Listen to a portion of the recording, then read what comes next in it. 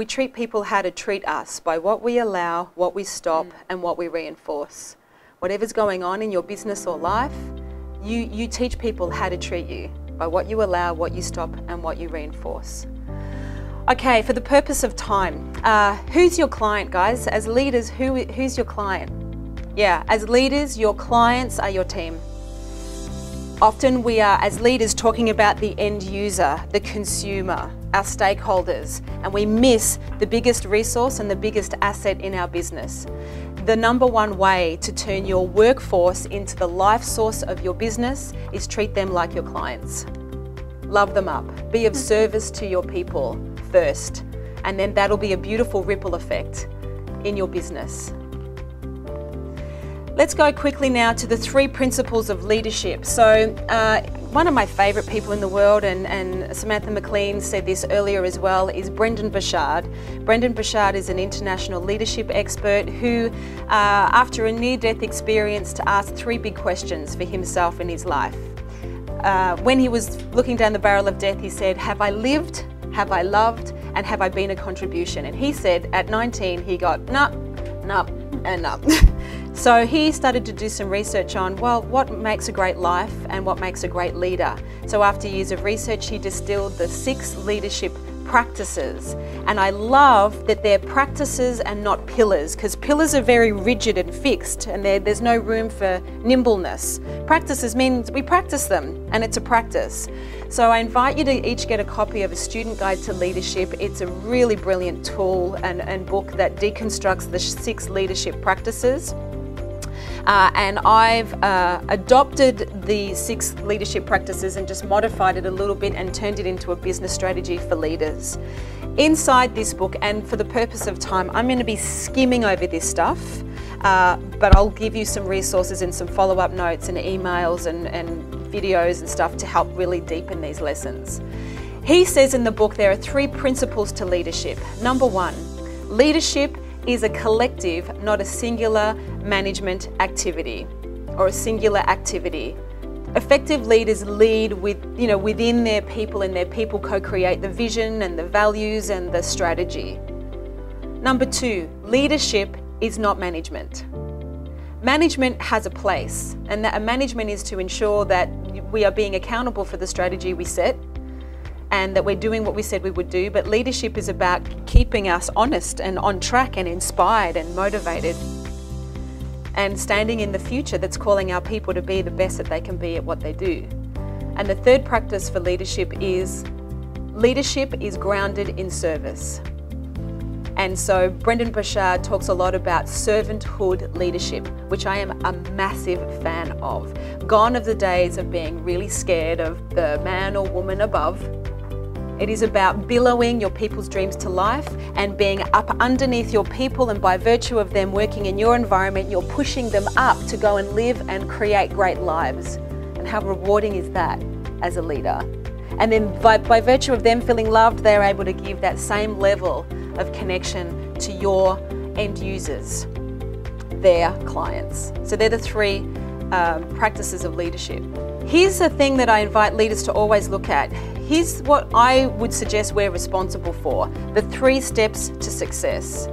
We have to be crystal clear on our standards. What are we here for? What's our why? What is our vision? What are our values? And by the way, our values are just the how to our organisational why. The values are who we show up as in every day, physically, mentally, emotionally, in our marketing collateral. What strategies do we then have in place that are reverse engineered? So what are the daily rituals? What are the processes? What are the actions we're taking to deliver these standards? And I think most importantly, our state. When I started leadership training at 17, the first trainer I ever met opened the training with "a fish stinks from the head first." I'm like, wow, what does that mean? And I really get it. You can't expect great state from your people unless you are in great state. And that's a level of responsibility that it takes to be a leader, and we have to be consistent. What is our physical, mental, emotional, and spiritual state? So these are the 3 things that if you're ever performance managing your team, you always want to come back to this the three circles and go, okay, is this a standard that's being broken or that's not clear? Do we have a strategy for this, or are we kind of spending a lot of time going around stuff and not getting anywhere? Or what's my state as a leader? Is my energy dropped? So when you see someone in your team that's not firing on all cylinders, take them for a walk and say, Adriana, you don't seem yourself today. Is everything okay? So get interested in your people's state, because energy is everything. So the 6 empowered leadership framework. This is the model. You'll get sent this as well. As I said, it's inspired by Brendon Burchard, but I've modified the second one. But I'm going to unpack it with some key notes, and feel free to take notes as we walk through this. The first one is envision. And Sophie talked about that in the earlier session. You have to know your why. Check out Simon Sinek's TED Talk, What Great Leaders Do. That deconstructs the golden circle model. You have to know why you're there.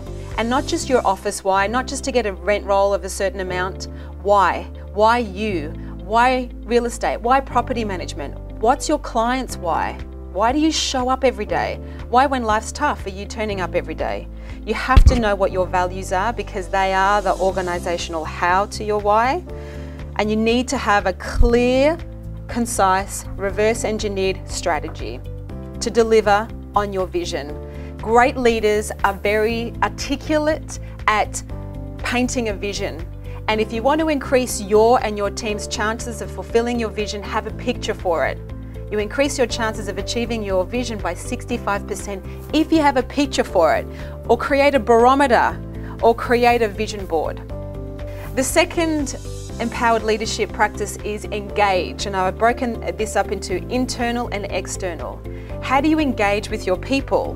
Do you know their individual why? Do you know why they turn up every single day? Do you know what they're saving for, or what's important to them? One of my clients, we've set up stretch targets for their business, and 2 of his team members, their personal dream is to buy their first home by the 8th of February next year. So if they meet their targets every quarter, $2,500 to a home deposit fund. And they're on track, so in February they'll have 10 grand to go and buy their first home. As leaders, we can do that every single day. Do you know why your people are rocking up each day? Do you have a really solid induction process that's very clear and detailed, but doesn't just go through the motions, but it actually really paints around what you stand for and what your culture is like? And do you have a compelling reason to recruit? Do you have a compelling reason that I should come and actually hang out with your team and be part of your tribe? If not, find out what it is, because your compelling reason could also be what you could be talking to the marketplace about. The second part of engage is external. How are you engaging with your end users and your consumers and your stakeholders? Do you have a newsletter? Do you have a social media presence? What is your client care philosophy? I love, Josh Vegan is masterful at so many things, and one of the things I've learned from him is his one thing philosophy. What happens one day, 1 week, 1 month, 1 year after I've done business with you? Whether I'm a vendor, landlord, tenant, or home buyer. What's it like? I loved it when he said, put yourself on your database, see what it's like to get marketed by you. Gold.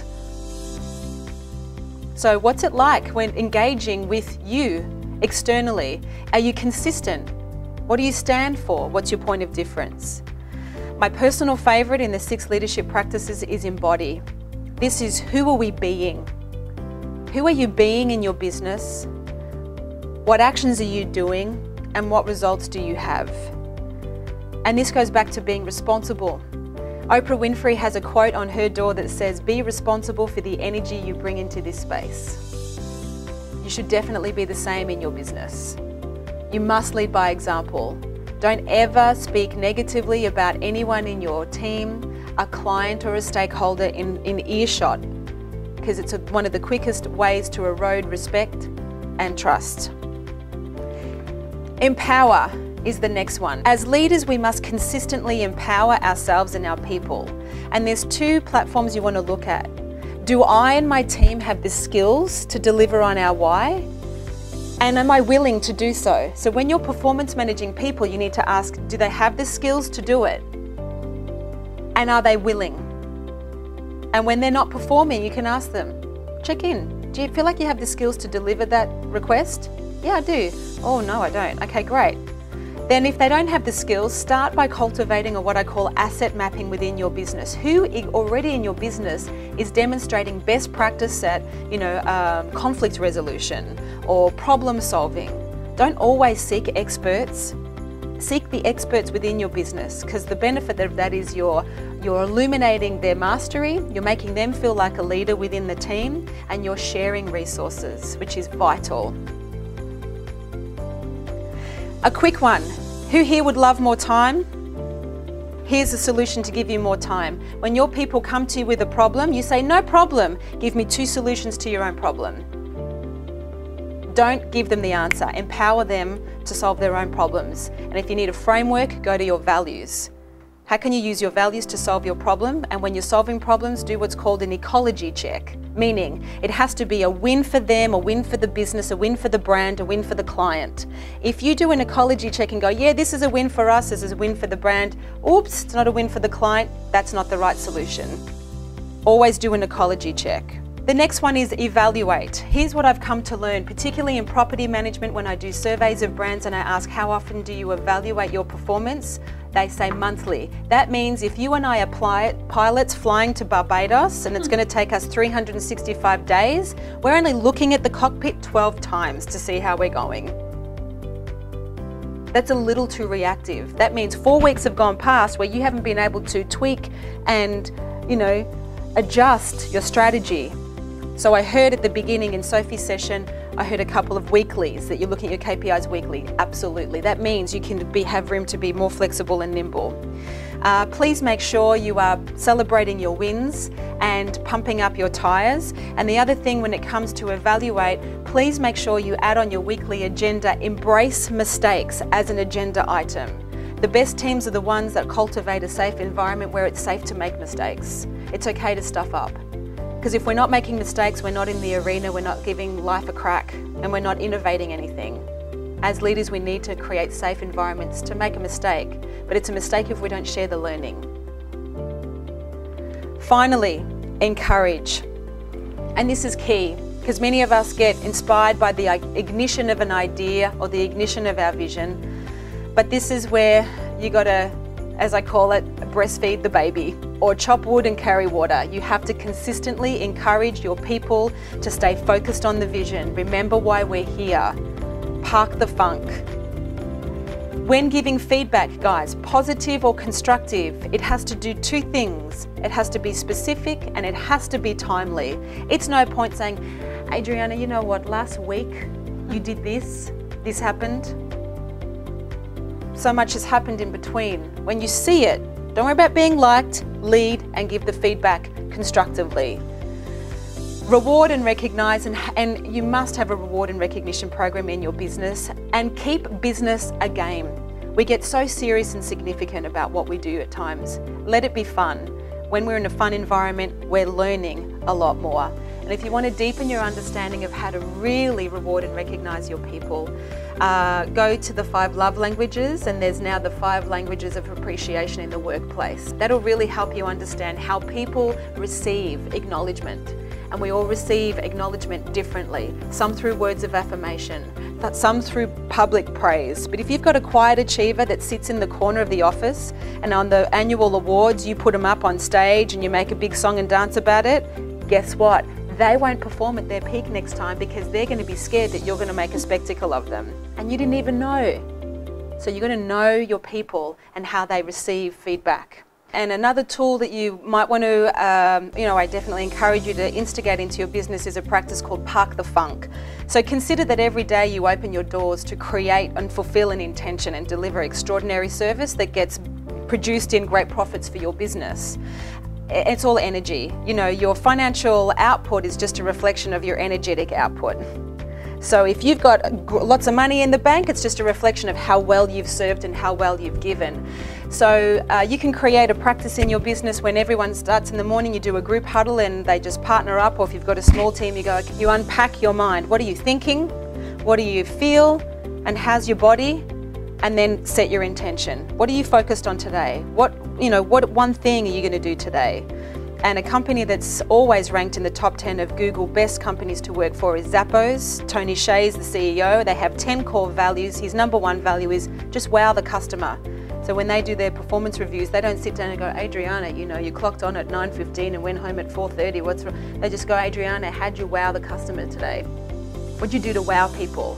And they've got some real autonomy on how they can wow people. Just to wrap up, because I'm conscious that we've spend a bit of time together and you've got to go and lead and run your businesses and create great futures. A little reminder, I don't know about you, but I spent many years trying to be perfect and stay on top of it all. Anyone else ever tried that way of being as a leader? It's exhausting, yeah, everyone's hands went up. Practice being an imperfectly perfect, consistent work in progress. Grab your phone, literally now, please open up your notes app and title a new note. Get a new note and title it one of two things, wins list or magic moments, as Tony Robbins calls it. Wins list or magic moments, or make your own, but essentially this is your space to every day capture 3 things you're really proud of, 3 things you're grateful for, because here's what I know. 98% of humanity are just so busy cracking the whip on how we could be enough, how we could be better, and we don't stop and actually pump up our own tires enough. And as leaders, you have to have a strategy to do that. So as your homework, please capture 3 wins, 3 magic moments. It could be a good hair day. It could be you got 5 new, tenants signed up. It could be you got an amazing compliment. It could be you had a present date pajama party with your kids. It doesn't matter what it is, as long as it matters to you. So for all the times you haven't been thanked and loved and acknowledged for being an extraordinary leader who stands in the future of what's possible for people, I acknowledge you and I'm here for you post-Transform PM and really thank you for your participation today. Hope it was valuable. So as you can see, there are a lot of amazing takeaways from Tanja's time with our leaders, with many of them implementing immediate changes. My favourite was seeing Phil from Zelle put a sign up in the office saying, be aware of the energy you bring into this space, because energy is so important. It sets the tone for your day and can easily rub off everyone else in the office. And let's face it, a bit of positivity can go a very long way. Next up, our good friend Josh Cobb from Steps with his tips on how to become a social property manager.